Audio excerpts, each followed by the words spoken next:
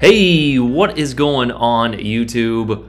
Aaron here. We are back, ladies and gentlemen. And guys, we have an informative one for you in today's video. A few people have already let me know about this, but I wanted to kind of just see it for myself. But as you guys can see here, the Gdańsk is now in live server testing, at least in the AI format. We have yet to catch Final Boss or Robin in the standard server, but I'm guessing it will come relatively soon, as you know, Wargaming has done this in the past with the Montana and the Zhao and a few other ships where they have put them in the AI server first, and then shortly after they follow into the standard live server there. Again, nothing is confirmed 100%, but considering we haven't got a bureau in like 2 to 3 months, I feel like it is well and long overdue.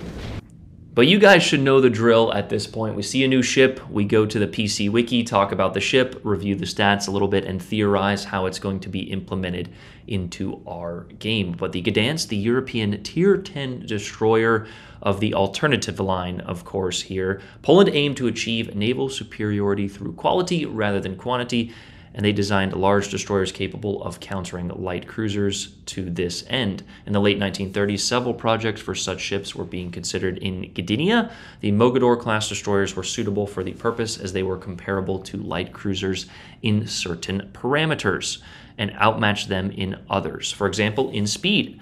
Had ships of this class been built in France, the destroyers that survived the war would have been re-equipped in the 1950s and 60s with Soviet air defense systems, radar, and torpedoes. Gdańsk was first released on day, month, year.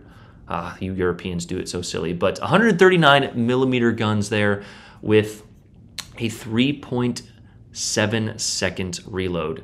These guns, this ship is going to be nasty. But let's talk about the torpedoes, and then we'll talk about a few of the things that I don't know. These ships, I've been playing a lot of these ships recently. You guys saw my video last week, and they are very strong. 2x5, 100. What is the quality of the torpedoes here? 533 millimeters with 106 second reload time and an 86 knot speed with a 10 kilometer range there, or 9.99 rather.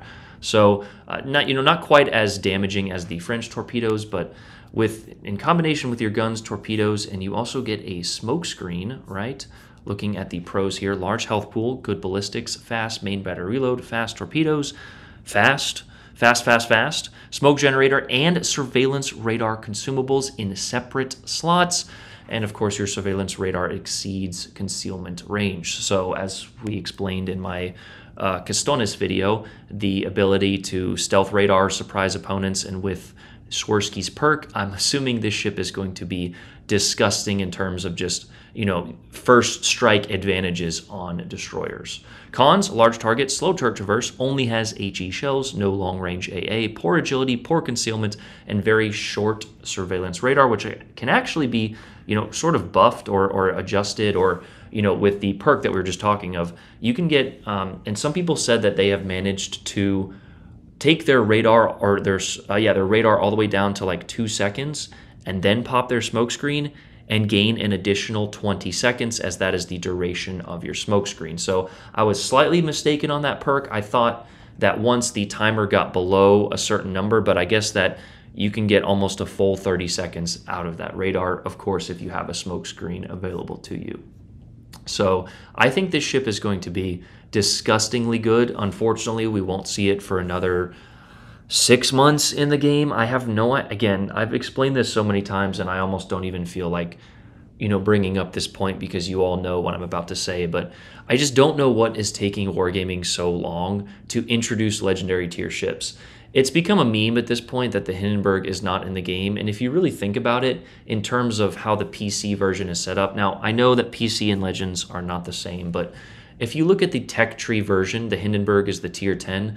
We don't even have completed tech trees for half of the nations. The Russians, the Germans, I'm sure I'm missing a few out there, but why don't we have these ships in the game, but yet we're getting alternative line destroyers? We have 4 American battleships. It's just an absolute meme at this point, the implementation of legendary and high tier ships into the game. That being said, I still really enjoy the game. I think tier 7 and I'll even say 8 are done really well in terms of overall balance. It's just and of course the Bureau is going to always, Legendary tier is always going to be memed because of how the Bureau was introduced. But it's like, let us play the game at the highest tier with all of the ships available to us. But we know that Wargaming is always going to do what Wargaming wants to do, which is probably release Hindenburg for a nice easy payment of $200 for the Christmas event, and as much money as they can get out of you in order to play the ship 2 months early,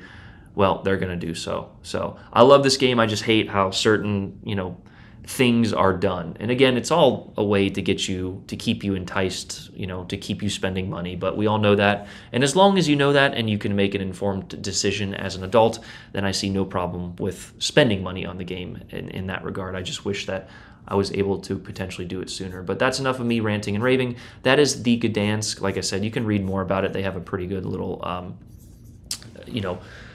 PC wiki information page on it as compared to a few others here. But as you can see, developed through the Split and Katsonis playstyle. This ship is going to be disgusting. Those 139 millimeter guns are going to slap destroyers, and if you get caught in that radar and that smoke combination with Swirsky's perk, then yeah, you're going to be hurting. So make sure you target these. Of course, it also has some strong torpedoes. I think the reload is probably pretty balanced for the strength of the torpedoes, but we'll see when she's released in 6 to 10 business months. So hopefully this comes soon in next update. Beyond that, unless we get some nice meme-worthy ship at tier 7 and 8, it's just kind of the same old. But I'm enjoying the competitive version in terms of the Ocean Cup and things like that. And, playing the Halloween events with you guys. So, but that's the video. Hope you guys enjoyed that one. Let me know what you guys think. Are you excited for this to come into the game in a couple months? And then wait in the Bureau. We've probably got to do a whole video on just how bad the Bureau is, but I've already done a few of that. So anyway, love you guys. Have a great day. I'm out. Peace.